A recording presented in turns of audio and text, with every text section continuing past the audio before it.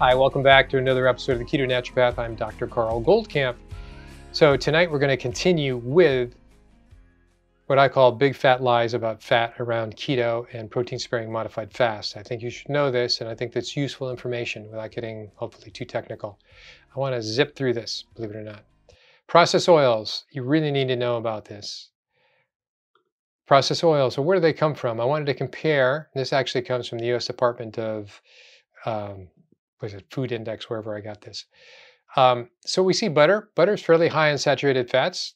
I'm all about dairy for saturated fats. I'm not all about dairy for other reasons. And we see that eggs have some. We have the beef. Of course, beef is going to be pretty related to dairy.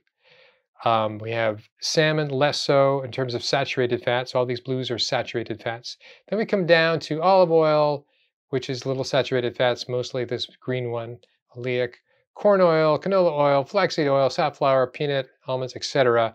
They become less saturated, which is kind of intuitive, and more what they call these PUFs, polyunsaturated fats, omega-6s. We'll talk about that. I wanted to have you, I know this looks blinding, I'm just going to on the right side is omega-6, on the left side is omega-3. What you're trying to be sold, and this lie that I want to kind of reveal to you, is that you're being told that, if you have corn oil, sunflower oil, safflower oil, vegetable oils in general, it's not a bad thing because they all become an omega-6. Well, just stop the line. Not only, just if that was true and you went out in the wilds and you picked these things, first of all, they wouldn't have as much omega-3, omega-6 oils, which is called linoleic acid. They wouldn't have that much. These are highly processed GMO plants, highly pesticides.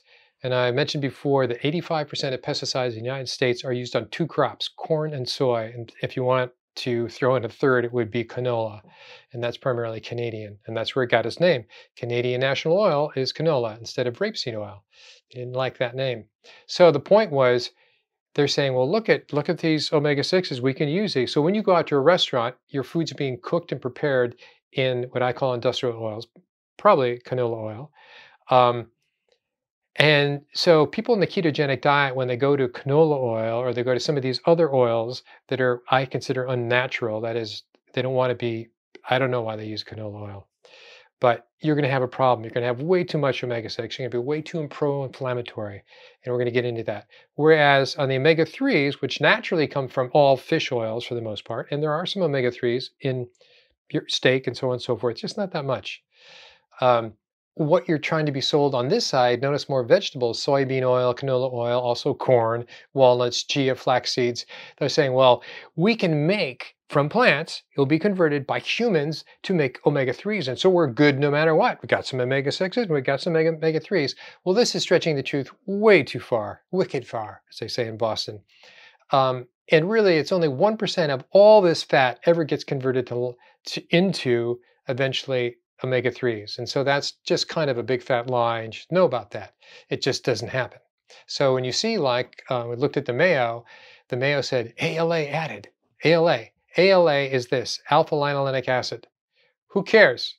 It doesn't get to omega-3. Only 1% gets converted. Humans can't make that change. Linoleic acid, the one that was on the right, linoleic acid makes up the bulk of about 60–80% of omega-6s. Okay, some of it's natural, but most of it comes from exogenous sources, right? Primary contributor to nearly all chronic diseases. While considered an essential fat, when consumed in excess amounts, LA acts as a metabolic poison. What it does, it breaks down your mitochondria. It gets oxidized and it forms these oxidative metabolites. Some are actually very toxic and can be identified. Over the last 150 years, linoleic acid in the human body has increased from 2 to 3 grams a day to 30 to 40 grams per day, and 1 to 3% of the energy up to 15 to 20%. The omega-3 to 6 ratio is very important, but you can't get there by simply dumping in more omega-3 by taking fish oil only. So you can't go on and have your processed foods, which are high omega-6s, and then say, well, I'm going to balance it this way. No, what they're saying is that that's actually a very dangerous way. It's the amount of omega-6 that you are having that embeds itself into your membranes, fats, that is the problem. So you need to change the ratio by being conscious of what you're eating. We'll get to that. Molecular level, LA consumption damages your metabolism, your mitochondria specifically. It's GMO and high pesticides. Oxidation of cardiolipin. A little bit technical, but basically this is in the mitochondria. It's at the inner membrane. When it gets oxidized, all hell breaks loose. You don't have a working mitochondria, and this is the beginning of increasing the risk for various cancers, and certainly it breaks down your mitochondria, so people are just tired. You know, why is chronic fatigue, not the syndrome, why are people so chronically tired? I think this might be the answer. Okay, we have linoleic acid and obesity. This is pretty interesting. If you feed mice a lot of saturated fats, they don't get fat and they don't get sick. It's only when you increase their linoleic acid in their diet from 1% to 8%, they become obese. By the way, you think that happens in humans? Do you think that has anything to do with the current obesity? You know, why are humans so heavy worldwide now? Okay, canola oil, fatty acid composition. It's primarily saturated fats, and it was touted as the healthy diet because it had very little saturated fats. Remember that 70-year-long lie that we're now kind of undoing, sort of, a little bit? 70-year-long lie said no saturated fats because it increased your cholesterol, and increased cholesterol gave you heart disease and strokes, and terrible way to go. Well, that was wrong. So that's why this became so popular. It was a low saturated fat. And it had linoleic acid, and it had ALA. Surprise. These are such great references to going deeper on this. Canola oil, how Canada convinced us all to eat engine lubricant. They call it engine lubricant because this is where a lot of the engine lubricant came up for World War II. You know, back in that day when everybody was having victory gardens and so on, they had to grow the plants to make canola oil, and that was used as a lubricant. Once the war was over, they had an excess of oil, and they needed to find a market for canola oil, which was originally named rapeseed oil. Okay, vegetable oils, the unknown story. Nina Teicholz, great presentation. You ought to see it. How linoleic acid wrecks your health. Great conversation. Oxidized cholesterol and vegetable oils identified as main cause of heart disease. Canola oil may promote memory loss. This is from a blog by Dr. Bruce Fife, an ND. Basically, it says primary drawbacks of canola oil is the vast majority is GMO, and it's highly exposed to pesticides. Don't you think some of that comes in with the oil that you're using? Duh. And it says whether this effect is caused by the pesticide residue, the altered genetic makeup of the actual plant, or the formation of harmful byproducts, meaning the oxidation, results from heat processing and cooking is not clear. It's a problem. Take your choice. Saturated fat is interesting. So the whole fear about saturated fats is based on a partial truth. And here's the partial truth. Saturated fat consumption may not be the main cause of increased blood lipids. So it was associated with people who had this is the one thread that Ansel Keys sort of put out there without any sort of qualifications, and that was elevated saturated fats, increased cholesterol. That's partly true, but the problem is that's true only in the context of being deficient in omega-3. Who would be deficient in omega-3 nowadays? Let's see, you're eating all these processed foods, maybe, these caged animal meats. I think it must be us. Absolutely, it's us. So the omega-3s are known for their potential management of hyperlipidemia, meaning they bring down lipids, for the prevention of coronary arterial disease, brings down heart disease, as well as for antiarrhythmics, arrhythmia, so they're used for arrhythmias, anti-aggregatory, meaning they stop clotting, they reduce clotting. That's where heart attacks come from, clots, and anti-inflammatory. Sounds good to me. So how much fat do I consume with my whole food sources of protein? This is me, Carl, male, average male, 5'10". I'm actually a little taller. When I have my required daily amount of whole food source of protein, what is my daily required amount of protein? Let's get into it.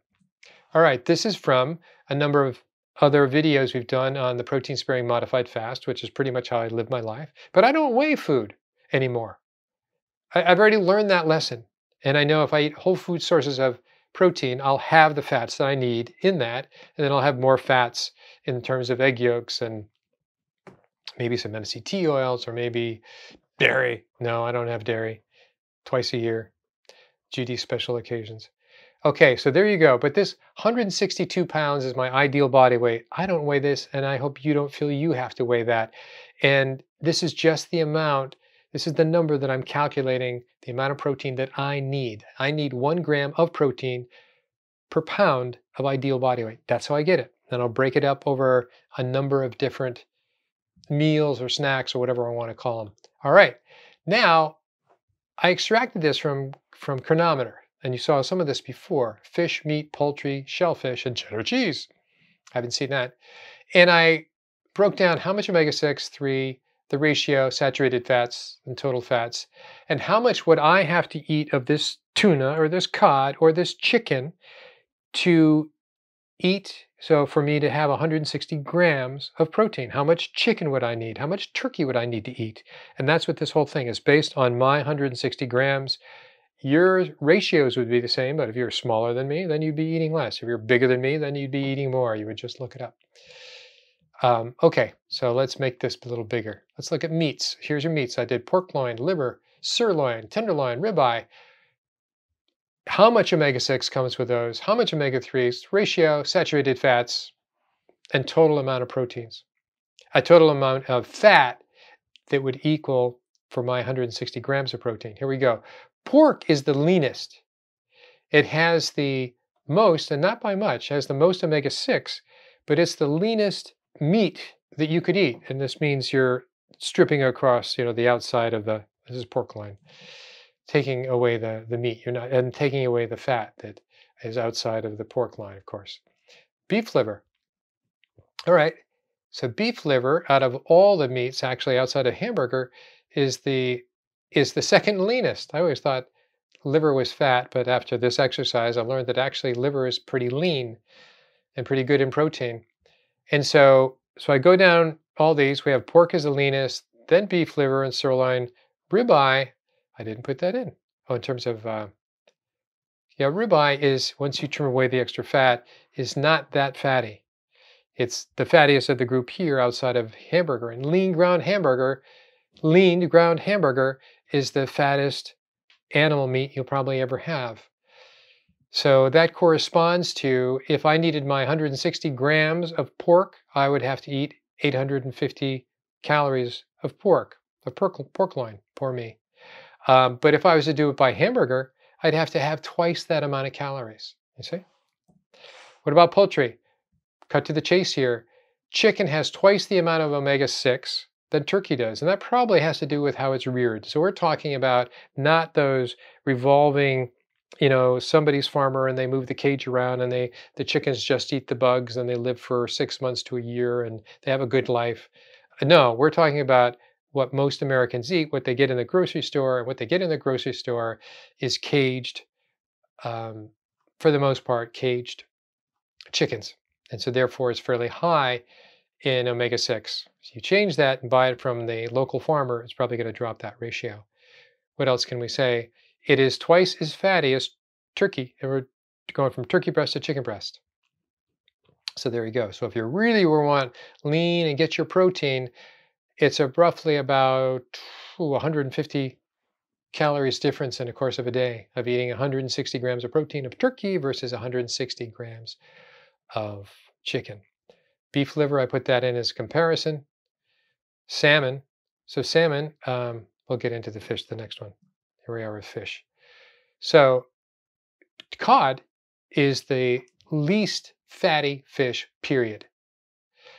It doesn't have much omega-3 or omega-6, so I'm not even going to talk about it. It's the least fatty. Tuna is also very low. I don't have tuna primarily for the mercury. I don't need it. Thank you very much. The salmon. Now we're getting into a fairly fatty fish. So the salmon now has amped up a little bit, and it has a good amount of omega-3. But the fattest fish you can eat is a herring. Herring. When I lived in Norway, they had kippers all over the time. So basically, you get this in this country as canned herring, smoked, or kippers. And that's the fattest and the best, highest source of omega-3 is from herring. And it's the fattest fish you can have. After that is sardines, so it's easy to have, and after that is mackerel. So if you just think of herring, mackerel, and sardines, you're good with your omega-3s. They are fatty, but you don't have to have that much. Certainly have salmon and for your other fat sources of omega-3s. Shellfish, just for the heck of it. Some people don't eat shellfish. They think it's dirty. I love shellfish. Lived 5 years in the Cape, and we loved our clamming. So clams, speaking of which, are actually the leanest of your shellfish. They also have the highest omega-3, and they have a little carbs. All shellfish have some carbs because you're eating their stomach. Okay, cheddar cheese by coincidence. Here we go, not by coincidence. Cheddar cheese, look at that fat. You have 132. Remember we looked at animals' milk, high saturated fats, and most of its fat is omega-6. You could figure that out. But it's an animal source, so on the grounds of saturated fats and omega-6, I don't have a problem with this. It's a lot of fat, and you have to think about having it. This is your saturated fat, and this is, look at this, for me to eat just cheddar cheese for one day to get my 160 grams of protein, look at this, 160 grams of protein, I would have to eat really 3,000 calories of cheddar cheese. You're thinking, poor me, some of you.